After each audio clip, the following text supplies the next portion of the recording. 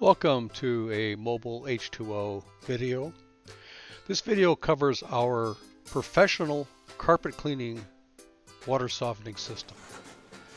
This is the system. As you can see, it has an inlet valve, a salt caddy, and a water softener. Water comes in through the inlet valve, goes down through the salt caddy, then up the center. Then it goes into the water softener, goes down through the resin, and up through the distributor and out.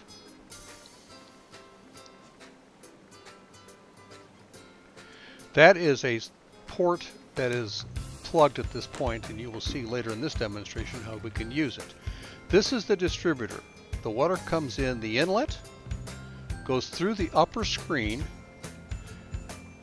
and then down through the resin and up the distributor tube and out.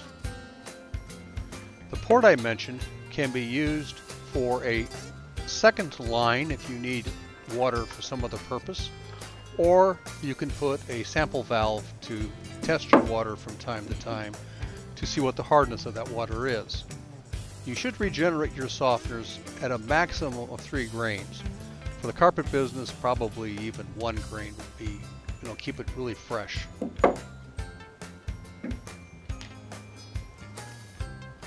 Okay, now we'll go through the operation of the softener, the regeneration process. This is the valve, the inlet valve. We've closed it all the way. Now we're going to crack it open just to show you that it can be adjustable. It is what we call a gate valve, which is highly adjustable. Now we're closing it. I'm going to remove the salt caddy.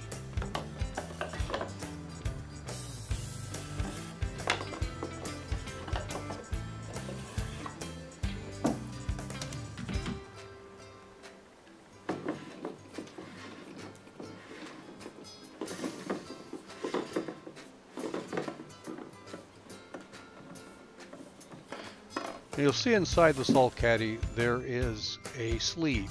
Now at this point it has a cartridge filter in the caddy. You can take the cartridge filter out. We sell carbon block style cartridge filters that can be used in your softener system. This is the caddy itself. It's got a plastic lid with a what we call an industrial seal. This is the bottom of it. The water comes through the bottom, passes up through the salt, and comes out the top. That is what I'm holding in my hand is an industrial O-ring. But make sure it's in there rather solid. You can see these little nabs or tabs. Just place the cap over that and twist to the right. There you go.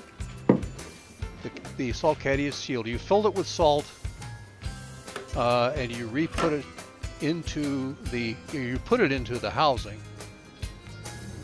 and then again I'm showing you in the housing with the industrial seal. And then you install the caddy housing onto the caddy housing head.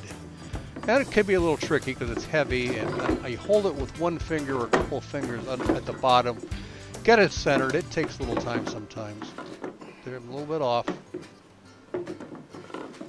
There we go. That little finger in the center, holding it up like that does help you a lot. Now you tighten it down before you turn the water on. Tighten the housing down a little bit. It has to be snug. It doesn't have to be really tight. Open the valve and you're ready to go for the regeneration. You can guide the water through the unit while it's regenerating. We have a smaller size that's available for carts and other processes. Thank you for watching.